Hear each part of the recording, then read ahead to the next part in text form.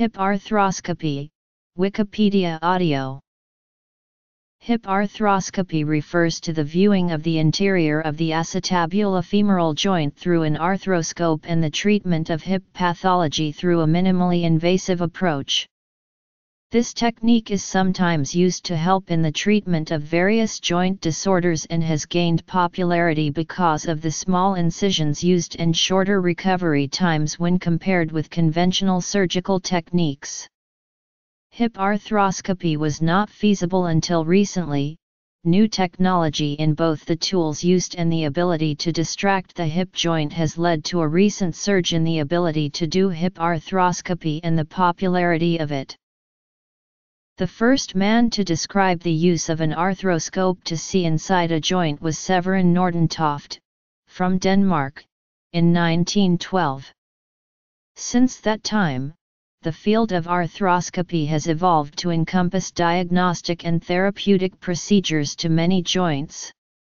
Technical advances in instrument manufacture and optical technologies have, in part, made it possible for the surgeon to gain access to reliable views of increasingly smaller joint spaces. Now, there is an international society for hip arthroscopy, comprising some of the leading hip arthroscopy specialists in the world. Arthroscopic techniques have become an increasingly popular method of treating hip conditions. Although first described in the 1970s, since approximately 2000 the indications and numbers of hip arthroscopic procedures performed worldwide have expanded widely. This is due mainly to the identification of pathological conditions such as femoroacetabular impingement and tears of the acetabular labrum. History. The concept of FAI was first described by Smith Peterson. However, modern diagnosis and treatment of FAI was pioneered by Gans in 2003, who initially advocated the use of an open surgical dislocation technique for treatment of intra-articular pathology. This involved the use of the trochanteric flip approach to gain access to the hip joint. This is an extensive approach, needing an often large incision over the side of the hip, with the detachment of the greater trochanter of the femur and its attached musculature to gain access to the joint. By using this approach, the ball of the hip joint can be rotated out of the socket, giving 360-degree access to the whole joint. This approach, although considered generally safe, carries with it inherent risks, which is the case with all large incision surgery. The risks of infection and blood clots are always present, and Gans and his colleagues cite complications such as heterotopic ossification, nerve injuries, failure of the greater trochanter to heal back properly, persistent pain following the formation of scar tissue in the hip joint, and a small risk of damage of the blood supply to the femoral head. The patient usually needs to stay in hospital for a few days, and the post-operative rehabilitation after such extensive surgery can be prolonged. As a result, surgeons have looked to use the arthroscope more extensively in the hip joint in an attempt to avoid the possible pitfalls of large, open surgery. The perceived advantages of this are the avoidance of large scars, decreased blood loss, faster recovery periods and less pain. Hip arthroscopy can be performed as an outpatient procedure. Hip arthroscopy was initially used for the diagnosis of unexplained hip pain, but is now widely used in the treatment of conditions both in and outside the hip joint itself. The most common indication is for the treatment of FAI and its associated pathologies such as labral tears and cartilage abnormalities, among others. Table 1. A selection of hip conditions that may be treated arthroscopically. The procedure is performed with the patient asleep or under spinal anesthesia. There are two widely used methods, one with the patient on their back and the other on their side. which is used is down to the surgeon's preference. To gain access to the central compartment of the hip joint, traction is applied to the affected leg after placing the foot into a special boot. There is specifically designed equipment for this, although some surgeons use a traction table, initially designed to help in the operative fixation of broken thigh and lower leg bones. The amount of traction needed is assessed with the help of fluoroscopy. It is usually not possible to distract the ball from the socket with traction alone by more than a few millimeters.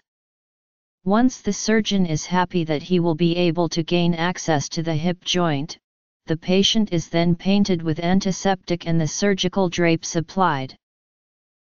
The next step is to insert a fine needle under X-ray guidance into the hip joint. This breaks the suction seal of the joint and allows further distraction if necessary. The surgeon wishes to see the ball move out the socket by approximately 1 cm, so that access to the hip joint can be achieved with minimal risk of damage to the joint surfaces. Most surgeons will inject fluid into the joint at this stage, again to ensure that there is enough space between the ball and socket for safe instrument access. This needle is then removed. The next step is placement of the portals, or the small holes made to pass instruments into the joint. This is achieved by again passing a fresh hollow needle into the joint under X-ray control, usually in a slightly different position. The reason for this is so the surgeon can ensure that the needle, and subsequent cannulae do not penetrate and damage the acetabular labrum or cartilage joint surfaces. Again, surgeons will have their own preferences as to their preferred placement. Through this hollow needle, a long thin flexible guide wire is passed into the joint, and the needle is removed over it, leaving the guide wire in situ. A small cut in the skin is made around the wire, to allow for larger cannulae to be placed over the wire through the portal. The wire therefore guides the larger cannulae into the joint. The most common external diameters of cannulae used are between 4.5 and 5.5 mm. Once the surgeon is satisfied that the cannula is in the correct position, by a combination of feel and X-ray guidance, the guide wire can be withdrawn. Once the first portal is correctly placed, any further portals may be created once the camera is in position, to ensure that they are placed with minimal risk to the joint surfaces. This process can be repeated to gain as many points of entry to the hip joint as the surgeon requires, normally between 2 and 4. Certain of these entry points will be used for the viewing arthroscope and others for operating instruments. The operation then begins, a variety of instruments being used.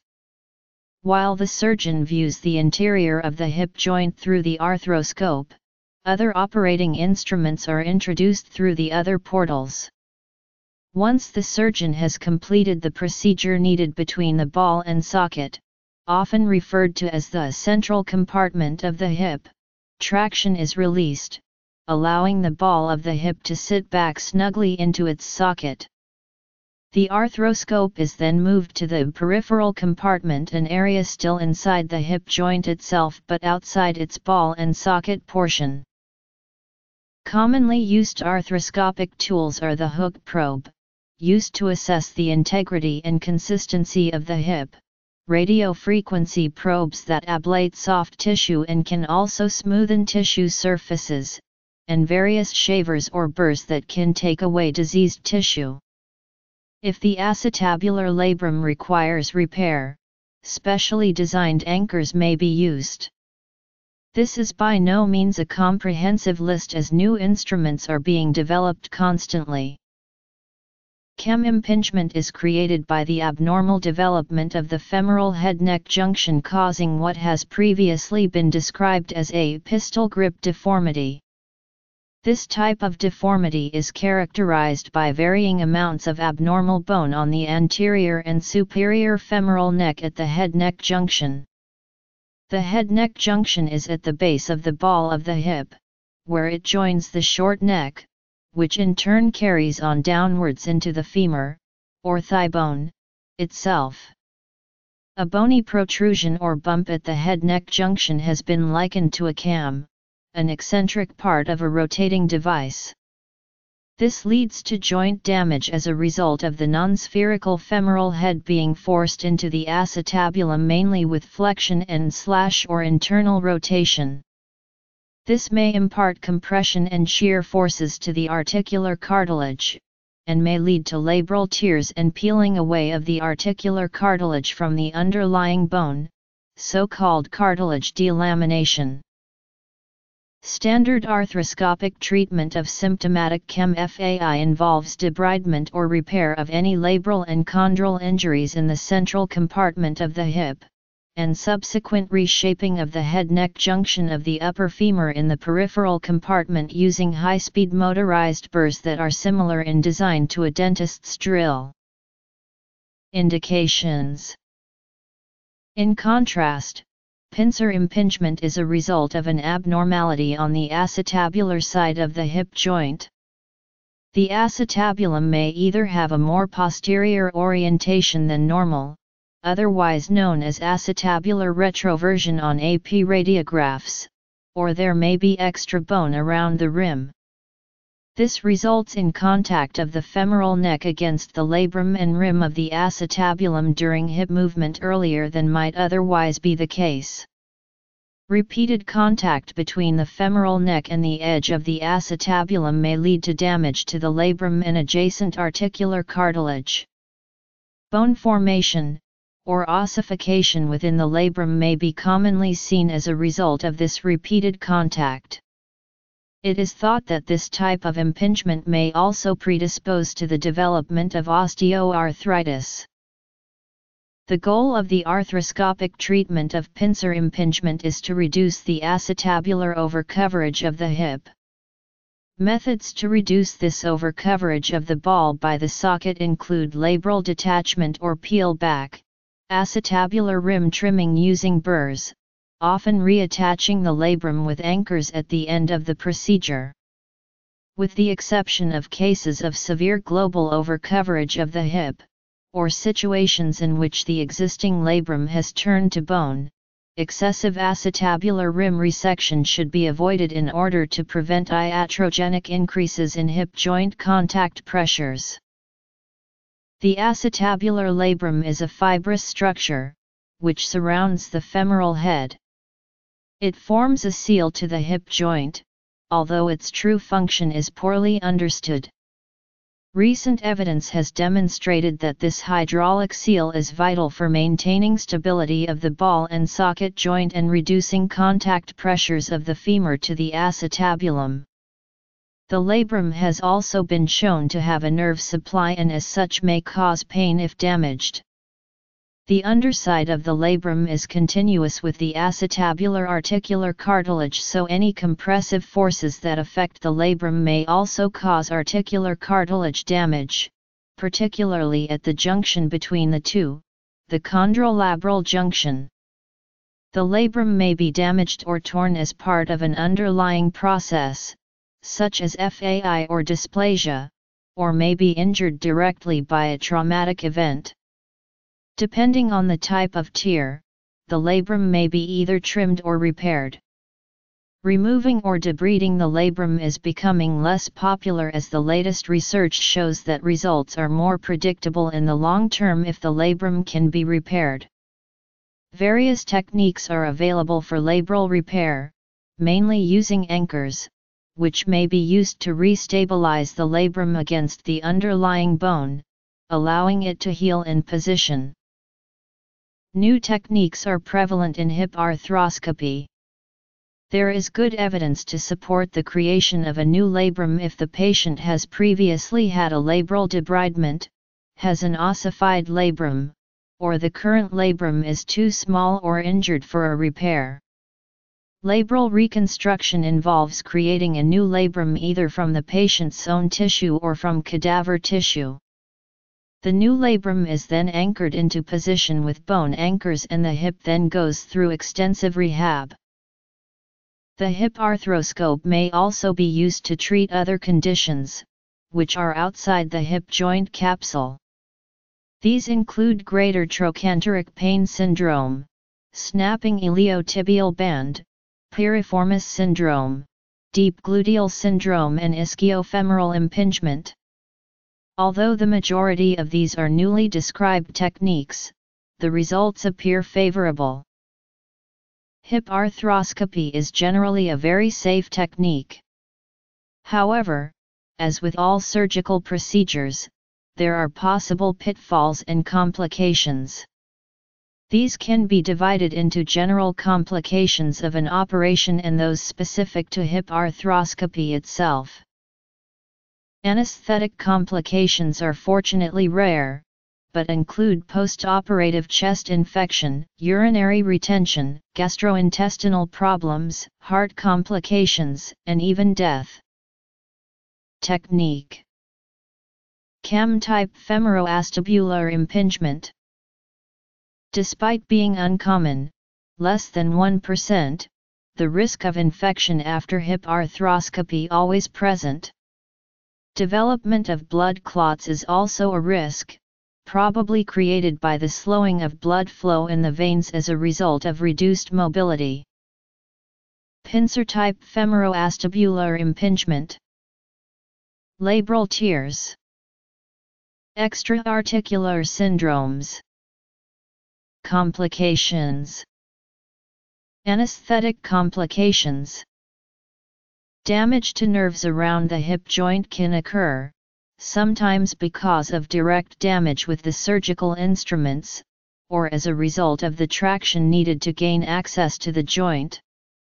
For this reason, surgeons prefer to apply as little traction as possible, for as short a time as possible, in order to gain safe access to the joint. The most common nerve to be injured is the lateral cutaneous nerve of the thigh. This nerve supplies feeling to the upper, outer thigh. Other nerves that may be affected are the sciatic, femoral, obturator, and pudendal nerves. The pudendal nerves supply feeling to the reproductive organs.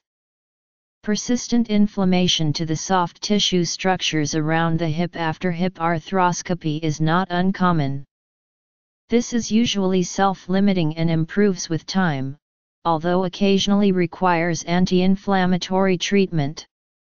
The most commonly affected area is around the outside of the hip, although inflammation of iliopsoas can also occur. As with all arthroscopic procedures, because the hip arthroscopy is undertaken with fluid in the joint, there is a risk that some can escape into the surrounding tissues during surgery and cause local swelling. Occasionally, this causes skin blistering. However, swelling usually resolves after 24 hours without intervention. Very rarely some of this irrigation fluid can track upwards into the abdomen. Should this occur, the patient may complain of back pain immediately after surgery. Each surgeon will have their own preferred physiotherapy schedule. Many are on their individual websites. A variable period on crutches after hip arthroscopy is common, although physiotherapy is seen by many to play a very significant part in post-operative recovery. The regime usually starts with encouragement for a free range of movement, stretches and isometric exercises leading to subsequent dynamic, plyometric, and weights exercises. Impact activities are usually discouraged for a minimum of 3 months, and contact sports for 4. Using a simple stationary pedal device the first day after surgery can be key to immediate flexibility and mobility after surgery. Operative complications. The results of hip arthroscopic techniques will depend on the indication for the operation and perhaps also on the experience of the surgeon. Published reports are certainly encouraging, and the number of research papers reporting the results of hip arthroscopic surgery is increasing rapidly. As an approximation, for FAI surgery undertaken arthroscopically, 80% of patients feel their hips are improved 1 year after the operation, 15% feel their symptoms are unaltered while 5% may be made worse. If the procedure is being performed for early arthritis, the results are not as clear-cut, and a larger proportion may not feel benefit. The hip is essentially a ball and socket joint. It consists of the head of the femur and the acetabulum. Both the ball and socket are congruous and covered with hyaline cartilage, which allows smooth, almost frictionless gliding between the two surfaces. The edge of the acetabulum is surrounded by the acetabular labrum, a fibrous structure that envelopes the femoral head. The labrum acts as a seal, or gasket, around the femoral head. However, this is not its only function, as it has been shown to contain nerve endings, which may cause pain if damaged. The blood supply of the labrum has also been demonstrated. The joint itself is encompassed by a thick, fibrous joint capsule, which is lined by synovium. The ligaments that keep the hip joint in place are in fact thickened areas of joint capsule, rather than distinct structures. The synovium generates fluid that lubricates the joint. In that fluid are the nutrients needed to keep the cartilage cells alive. A total of 27 muscles cross the hip joint, making it a very deep part of the body for arthroscopic access. This is one reason why hip arthroscopy can be quite technically demanding. The cartilage lining of the socket is in the shape of an inverted horseshoe. The middle of this is termed the cotioid fossa. Arising from the cotioid fossa and connecting to the femoral head lies the ligamentum teres. The function of this in the adult is under debate, but in childhood the ligamentum teres carries a blood vessel from the pelvis to the femoral head. This blood vessel usually becomes redundant with age. Arthroscopic hip surgeons are becoming increasingly convinced that the ligamentum teres acts as an internal stabilizer of the hip joint, and pathological injury to the ligament is now a recognized cause of hip pain and instability. Postoperative rehabilitation. Results. Anatomy.